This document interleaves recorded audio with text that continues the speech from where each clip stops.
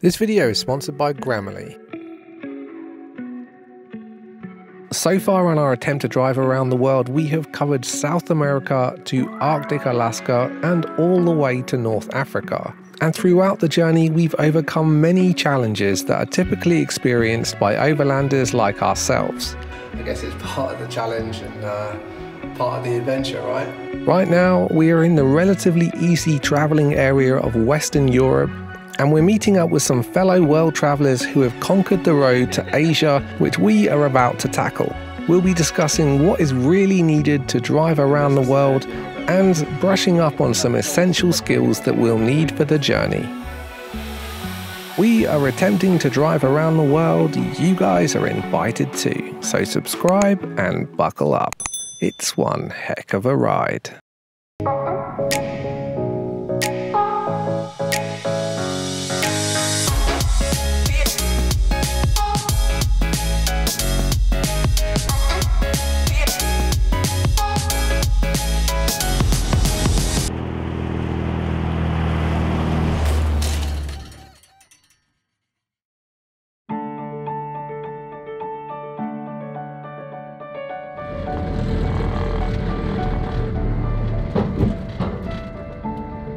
So today we've made it to the north of Germany and the weather has changed quite a lot from the hot heat wave that we've been having. Which is quite welcomed. We're just near the city of Hamburg, but we're not going through the city. We're going across the river on a boat. So we're on a boat right now, guys. Yeah, so there is an option to go, which we're taking, that takes a ferry. I don't know how long, maybe it looks like a 10-15 minute ferry ride that goes straight over and avoids the big city of Hamburg. So that's what we're doing right now. We're going to go and meet somebody today.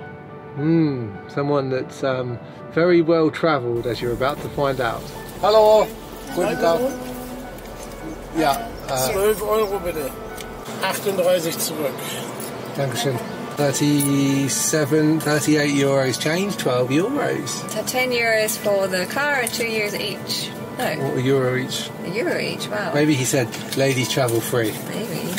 Cheaper than going an extra however many kilometres around to get through the city, huh?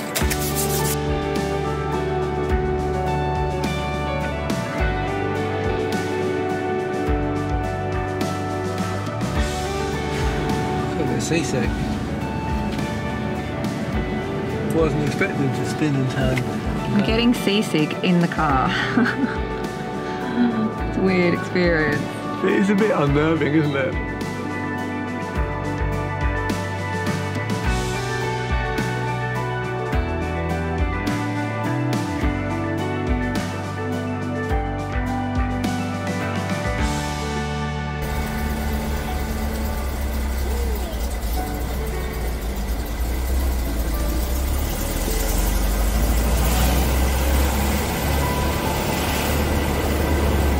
Dankeschön, Kapitän.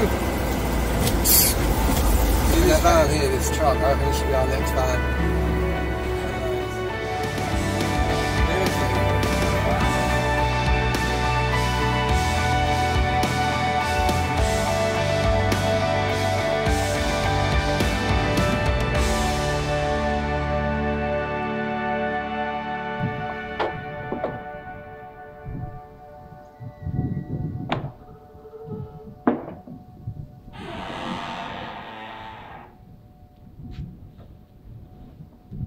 My name is Stefan.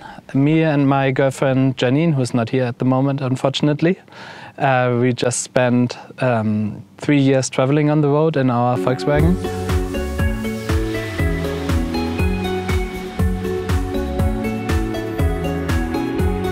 We also documented everything on YouTube with our YouTube channel called Synchro Travels. We're coming from Germany, from Hamburg, and we started our way through Turkey and then to Pakistan, Iran and India. And in India we sort of like got stuck a little bit, so we went to the neighboring countries, to Nepal, and then we ended up being in Sri Lanka for a long time, for almost 3 years. And now since a little bit over a year we are back in Germany. We were thinking a little bit of what we do now, and now we started to rent this place out in the countryside. And now we're renting out camper vans and doing also a little bit of projects with helping people build out their vans to the way that they like it. Also our first car, we decided to convert to LPG, to propane, to have it run more eco-friendly and to use cheaper fuel. And yeah, it's been great along the road because some people tell us that we won't be able to find it, but actually we've managed to find LPG everywhere in the road. You just have to have a look at some videos. What are the people cooking with everywhere in the world, except for the Western world? They're cooking with propane everywhere. So, of course, it must be available everywhere in the world. So sometimes you just have to use the tank and fill it like that? But we only had to do it like twice. I think in Nepal we did it once, and then in Azerbaijan or so we did it. That's it. So you got the... You can hear it? I hear gas filling. Yeah. And do you have like a meter? No meter. No meter, yeah. Then just fill it up. You can hear it coming in, right? Yeah. And you can hear it's not going super quick as if you were doing, because there's no pump available, so you were just using the gravity. Yeah. But you can cheat a little bit. That's what I mean. Either you hang it out and take your time, or if you need to be quick. In Asia, they would just get a flamethrower and heat up the bottle so it would expand. What? I wouldn't recommend that. That sounds like a crazy idea. What you can do beforehand, you just boil some water or have hot water or warm water, like 6 degrees, and pour it over just to warm it up, you know. And this the pressure inside will increase, and the pressure in here will be bigger than the one in your tank.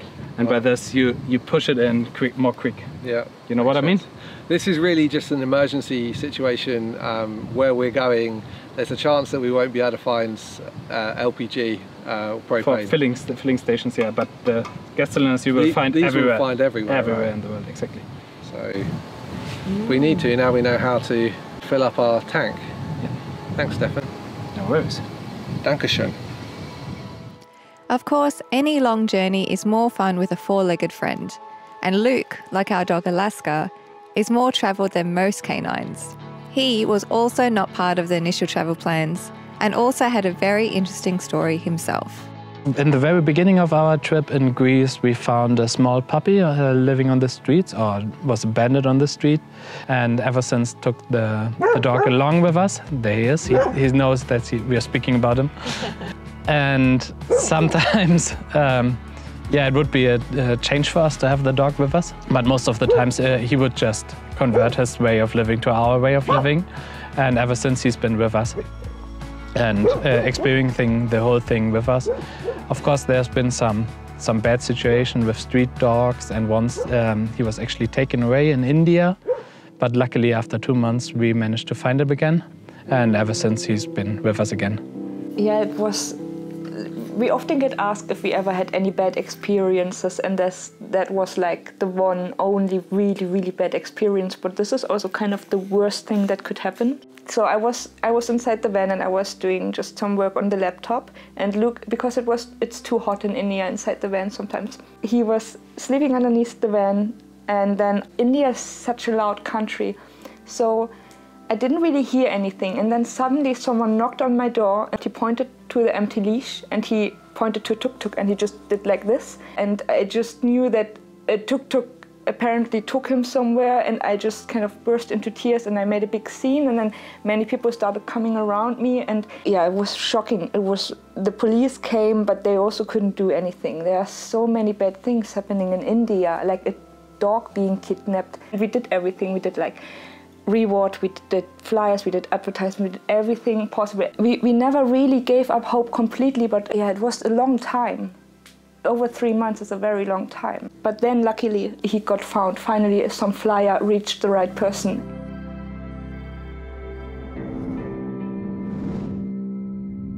We continued traveling because for us it wasn't really clear how cheap traveling was. We find, especially in Germany, that no matter where you are with your van, that you always spend more money back at home than you spend on the road. And that was the realization for us, that you can stretch the money more when you don't have to pay regular money back at home.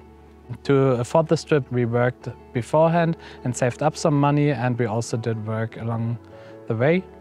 And in the end, we worked again for 1.5 years in Sri Lanka to save up some money again. Stefan and Janine are kite surfing instructors, and when they got to Sri Lanka, they stopped for, was it a year and a half or something, to work as kite surfing instructors. So I was very lucky to be able to experience kite surfing at the hands of these very, very capable instructors. Unfortunately, I kind of suck at kite surfing. It's harder than it looks. Bye-bye. Thanks, bye.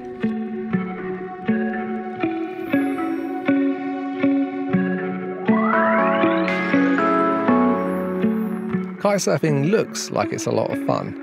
Unfortunately, this is not me. Do you know how good I am at kite surfing? Really good? No, about as good as I am at horse riding. I thought you'd be good at it. Yeah, so did I. Fun though, totally fun. I mean, I can see why so many people love doing it. But boy, is it hard work. It's just hard work on face planting into the water all the time. I'd always wanted to try kite surfing, but it's definitely harder than it looks. We decided to give it another go, this time on land.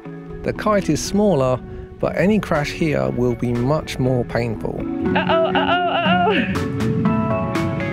Are you ready?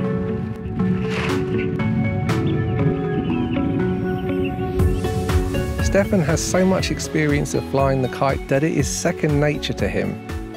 He said that it's always harder for people to learn when they are over 25 because it's harder for older people to concentrate on two things at once, as you can see.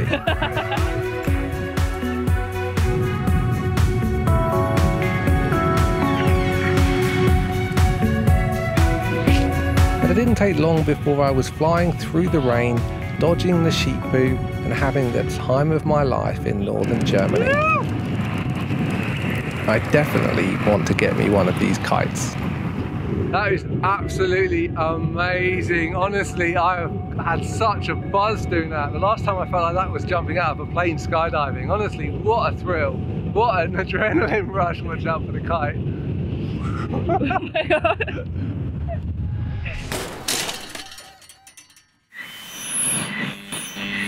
Sheep poo aside, there is no denying that overlanding around Europe is possible in any vehicle. Off-roading is not necessary here, and neither is 4x4. We prepared our two-wheel drive vehicle to be as capable as possible for the unknown roads ahead as we push towards Asia. And having seen some of the roads that Synchro Travels have traversed, namely their video, The Road to Manang, I'm curious if 4x4 is necessary for our upcoming journey. Yeah, sometimes it looks a little bit like when you're coming out of Europe that you need to have this big all-wheel drive vehicle and everything. If you just want to go from A to B, then you can do this with every car. You could do it in a Porsche, it doesn't matter at all. You could do it in every car.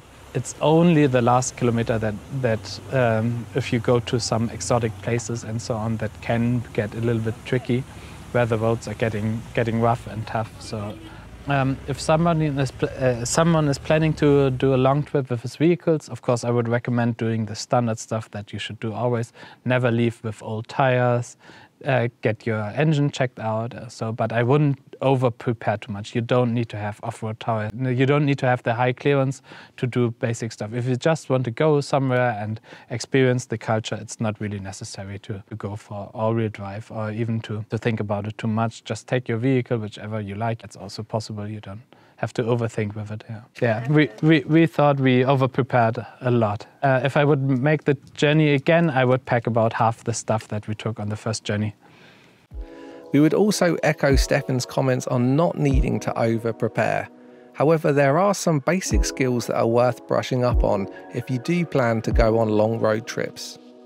There was a time in our travels where we had extra wheels and tyres on our roof. These days, we're able to be more minimalist. Our tyres are better quality and our skills vastly improved. But it always pays to brush up on your skills, because with knowledge and experience comes confidence. And confidence is needed for self-sufficient overlanding. All right, to go smoothly, so you keep on pulling it in and out. There should be like some grease inside. There's like a flat bit in, so you push it in this way, like halfway.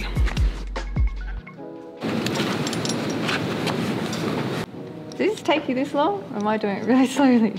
Stefan would have already fixed the tyre and would be there drinking a beer by now. There we go, that's halfway. So the idea is to push it in, and to push it in like again halfway. Yeah. Then we twist it a little bit, and then we're gonna use this one to push this one out, so these two parts move up and then leave this part inside. Okay. The bottom, yep, perfect. You know, now we twisted the bottom so it's unable to get out again. Now you push this one down on the tire. Well, that's surprisingly easy. It is, right? Yeah. And some people bet me who's faster to change a tire or to repair a tire. And before they even jacked up the car properly, the plug was in already. So. Yeah. Wow. So what we do here, we actually train people to do this. And a couple of weekends every year, we invite people to come along and then to have a go. And they can come with their camper van over here, so we can talk about repairing tires or installing solar and so on. Yeah, it's a good idea. It's an important skill to know. Yeah, exactly, because there's lots of things you can do your own. You don't need to have a mechanic for all little pieces of repairs here. Yeah. Almost everyone is able to do this if they just have the guts and they really would like to do it. Then everyone is able to do this. Doesn't matter if they are skilled in mechanics and so on, because when you're traveling outside Europe, you will find helpful people everywhere. They will just stop at the roadside. Normally, when you're breaking down in Germany, nobody will stop and ask you how you're doing. Do you need some help? Because everyone is just living for yourself. If you break down in Pakistan, within 10 seconds there will be 20 people that stop. Do you need gas? Do you need a tow? Do you need something? Can we help you somehow? So it's always very easy to get by. So it's not the same as if you were traveling in Germany. You don't need to have those skills because the skill is there. They have mechanics everywhere. They have cooks everywhere. They have everything available everywhere. So it's not like you need to be specialized in anything. Everyone can do it. We were keen to find out what the situation was in the countries we were about to visit. And as Stefan and Janine had already traveled to Turkey, Iran, Pakistan and India, we wanted to know how safe the road ahead was. During our whole time, we never felt scared anywhere. Usually beforehand, people always warn you about some countries, especially when it comes to Iran and Pakistan. And it's sort of like in every country, they tell you it's very safe here, but the next part or even the next region can be super dangerous. We've never ever met anyone who told us it's very dangerous where we are right now, because nobody's got the feeling that they are living in a dangerous part, and usually it isn't. It's always 99% nice and friendly people and 1% idiots. And it's the same whether you're in France or you're in Germany or you're out of Europe somewhere. You always have the 99 to 1% ratio of people. We never were really scared of anything like that. It was so much fun to connect with Synchro Travels, to spend time with like-minded people and share stories from life off-grid and on the move.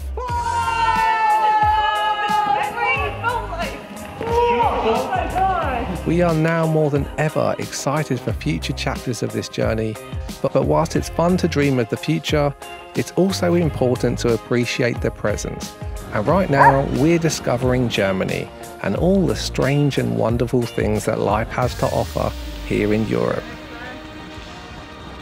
But that is a story for next time.